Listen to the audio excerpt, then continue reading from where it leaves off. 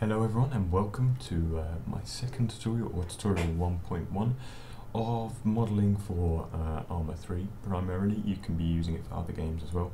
However, when it comes around to configuring, I will only be teaching you Arma 3 because it's one of the ones I know. First of all, thank you ever so much for anyone that has been following the tutorial so far. Thank you for the feedback and all the likes and stuff I've been receiving. It's been really useful. It really has allowed me to do a lot of different things. From City Life RPG. What else I would like to say is that apart from all the feedback, you know, especially some of them stand out. I wanted to bring up the fact that signing up for the student version of 3dsMax, I think I mentioned it before, but as I say, if you can use Blender along with these tutorials, it's just going to be slightly different. But I highly recommend you use 3dsMax. You can use the student version as long as you are learning the program, and as long as you're not using it for industry, which making mods for games doesn't really count. So as I say, as you can see here, today's tutorial 1.1 is the basics of 3dsMax interface and the tools it contains. So what we can do is we can load up 3dsMax, and you will see that when you load up first time, you'll actually get an option for classic or architecture, I believe, and you want to select classic, and then when it loads up it will be in a program that will look like this, and this will be your starting window. So you have a different set of startup templates, and you also have your recent files. For example, I have an EMT base I've been working on. You have different things like obviously the sample scene, things like that. We're just going to close that, and this is the template you have to use. So, what have we got here that we can use? Well, first of all, on the top row up here, we can see we have the undo and the redo buttons. Pretty self-explanatory. We've got selecting links and unlink. These probably won't be used too much. Here you can see we've got select object, select name, rectangular selection, and window crossing. These are just selecting different parts of your model. We tend not to touch these and leave them the same. Then we have select and move when we make an object, select and rotate, and select in uniform scale, and select and place. These can also be activated by using W, E, R, and I believe T. So you can use those for different things. A few of these controls are not going to be too necessary. One of these things here, things like snap toggle, angle snap, percentage snap. For example, angle snap we'll use quite a lot when we're rotating. For example, by 90 degrees, you want it to snap, otherwise you can be rotating it to 80.0 or something. Sorry, not 80.0, you'd be doing it like 80.72 and 90.24, whereas you might want it at 90, etc. We move on to the mirror and align tool, which obviously allows you to mirror images. They will be more used when we come on to making things like cars and possibly clothing, where you might want to mirror one side to the other when you're making meshes, rather than having to do the same side equally. Whereas something like a house tends to be the left side of the house is different to the right. I mean, you might use it for some situations, but we tend to not use it for house modelling. We move over to a few other irrelevant tools for us at the moment, but then we move over to the material editor and the render setup. Material editor, for example, will open up a window for making materials. It seems a bit confusing, but I will go over that in the time that's needed. The other tools we want to be worrying about is on the right hand side. To create an object, you want to be on the sunshine. I call it the sunshine and the blue rainbow. So the sunshine will give you the option to create tools, which we have lots of different things. We have splines, lights, standards, but the main thing we want to be on is under geometry, because we're making a geometry object. You can also go under create, and you've got a list of them here, or you can use the drop down menu on the right. So for example, if I wanted to create a box, I click the box, I draw the box, so it draws the shape first, and then when you do it again, it will do the height. And on the right hand side here, we can see it's generated things, for example, the name of the box, the colour of the box. If we click that, we can change the colour of the box to a few different things. This is just a placeholder colour, it's not going to be what the texture is. If you put it in game, it will always come out as grey because it's not textured. Also, you've got some parameters here you can change. So say if I wanted it 100 tall or 100 in length, I might want it 50 in width, and I might want it at 5 in height, and you can change that. Under modify tools, you would get the similar thing. What we will be doing is we will be changing it to a poly, and by that you have a right click menu with a lot of different tools, and at the bottom we will click convert to and convert to editable poly. This gives us a bunch of new options under the blue rainbow, the modify tab. There is a hell of a lot of modifier lists. Some of these we'll use, some of these we won't, but we get onto those when they are needed. For example, cloth could be useful for curtains, watching obviously the poly count, and turning to mesh. UV unwrap we'll definitely be using. Another thing to watch out for is this is a few different menus, and you can see we have top, front, left and perspective. What I like to do is I like to pick one of them, press Alt and W, and it will bring it up into one window, and you can press Alt and W to close it back down. On this one, if you select the right one, you are then able to have it in one bigger screen. If you select the object, you will go back to the options. Thing to note is when you change to an editable poly, it will only do it for that one object on the left hand side. This is where you get the list of all of your objects that you've created. In your actual work plane, you have perspective, which you can view from cameras if you have any, lights if you have any, but you can also go through all of these different things. And as you can see, quite self-explanatory, you can have T for top, B for bottom, F for front, and L. So if I press those, T for top, B for bottom, F for the front, and L for wide, left, sorry. The actual controls for moving the camera are Alt and middle mouse button to rotate, and you can also use Control and middle mouse button to actually move it around. So, you know, camera controls aren't too difficult. As I say, Alt and middle mouse button to rotate, right and middle, Control and middle mouse button to move. So Control, middle mouse button to move, Alt and middle mouse button to rotate. So that's all your camera stuff. We also have realistic. Sometimes for housing you don't want all the shadows on, so you can put it on shaded and it will just keep it like that. You can also put it on consistent shadow colours, which will just get rid of shadows completely. We also have edged faces, which you can also use. You can also press F4 on. That means the lines on the edge of all of the faces will be highlighted, so it's easier to see. So it's recommended you use that. You've also got things like wireframe, which will give you an extra bit of a view. I tend to keep it on shaded, and line tool. So over onto the right hand side with all of the tools we have. We'll start off with the red selection tools. The first one is vertex, which is quite simple.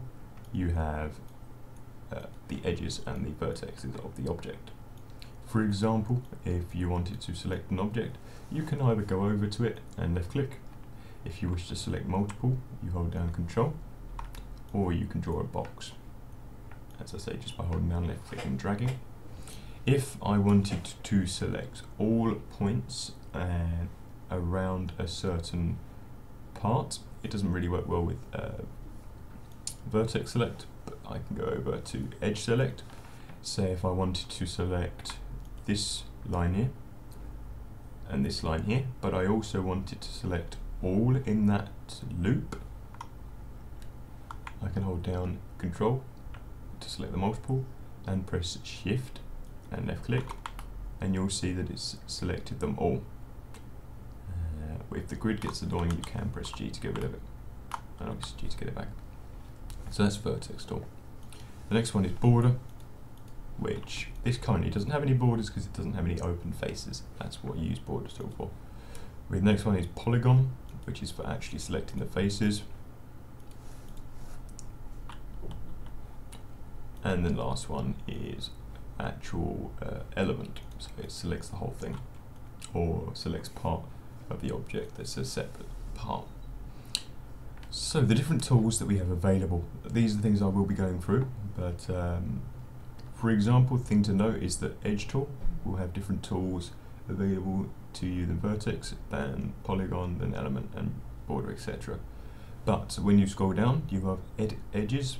These are all of the things you can do to the edges. Obviously you have to have the edge selected, same as on face, edit polygons, edit geometry, to edit the whole shape. So if I stay on this one, obviously if I scroll down, I can scroll down with the mouse button, or I can hold middle mouse button and drag. So I can sort of scroll that way, depending on how you enjoy it and wish to do it. The next thing to note is that where you have the tool, say for example I wish to extrude, I can click extrude and it will then give me the tool. So I can hold down left click and drag, and I can do it that way. Or I can undo that, and I can use the settings box, which is the little box next to it, for all of the tools. If I click that, it will give me an extra few things. So I can extrude by group, if I select multiple faces that is. I can do by local normal, or I can do by each individual polygon. There's lots of different ways that'll come be explained better as we go through. And then we also have a height, which you can enter in a value, or you can drag. And this is the same for all different things that you can see. Extrude along spleen, hinge from ed, flip doesn't have one, but insert, for example, does. Same, you can insert. Bevel, you can insert, one makes it go higher, one makes it go in and out. So that would explain some other tools. A lot of these tools might seem confusing, but we will explain most of them as we go through. When you add an effect or a modifier, it will also get listed here in this box. Currently we only have the editable poly, which we can select. And if I added another one along here, it would get added to it above, a bit like a Photoshop layer. And then you'll be able to work on your model around that. So if you wanted to go to a certain one, you would be able to. If you wanted to go to a certain part on this left hand side, you could also. If I now create a second box, and once again convert it to an editable poly, you'll notice that if I use the element tool and select this one, it works. But if I select this one, it won't let me. That's because I have only selected this one over here on the left hand side. You are able to hide it using the light bulb, but it still won't let you select it because you're still on that one. So all you need to do is click on box 1, and you are now able to look at box 1, control box 1, but you're not allowed to, so it won't let you use box 2. If you want to edit a certain aspect that you have in your model on the left hand side, you could go through and hide the layers. However, if you have a lot of layers on different things like doors, windows, etc., you don't want to have to go through and do that. You can simply right click and isolate selection. It will zoom in on the selection and it will let you do all your work. You see, you could edit this one. So I could work about this one. I might want to get this edge and bring it in a bit. And then if I right click again, end isolation, you'll see it's all been done. The other boxes stay where it is, and it's not been changed and messed around. And that's a few simple controls. The similar way of when you isolate and it zooms in on the object. If I'm over here and I'm not sure where my object is, if I press Z, it will zoom in on the object. If I'm like this, Z, there you go, zooms in, Z again, makes it fit the screen. If I wanted to zoom on the blue, purple box, once again, make sure I've selected it on the layer, and it will move around. Well, I think that's it. I think I've explained as much as I possibly can. I will be going through individual things, so I will start off as slow as I possibly can and try and explain every time if I press a button how I do this and that. I would like to say that if you do have any questions or bugging things, please don't think that you can't come and ask me.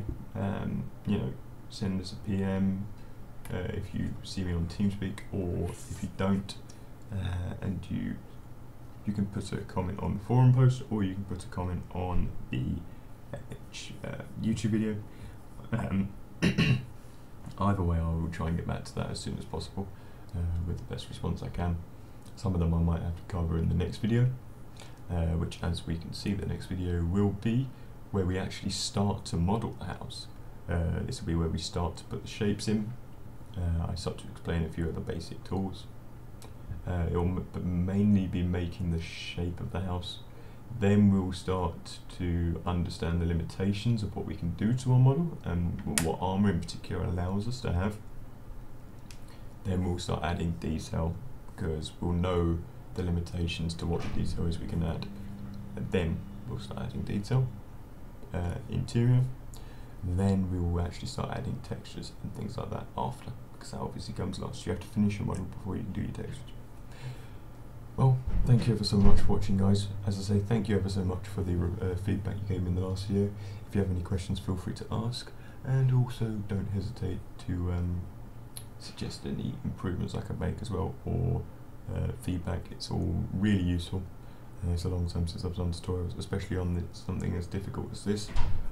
Some people are beginners. I want to take it as slow as possible and try and help people who want to learn to help out. So thank you ever so much for watching, guys. If you liked it, like the video. I guess if you haven't already done so, subscribe to the channel. Gives you an update on when the videos are uploaded. You could also follow the forum group, but obviously liking and subscribing to the the YouTube channel will give you a better understanding of when the videos go live. Thank you ever so much for watching, guys. Hope you enjoyed, and yeah, good luck with your models.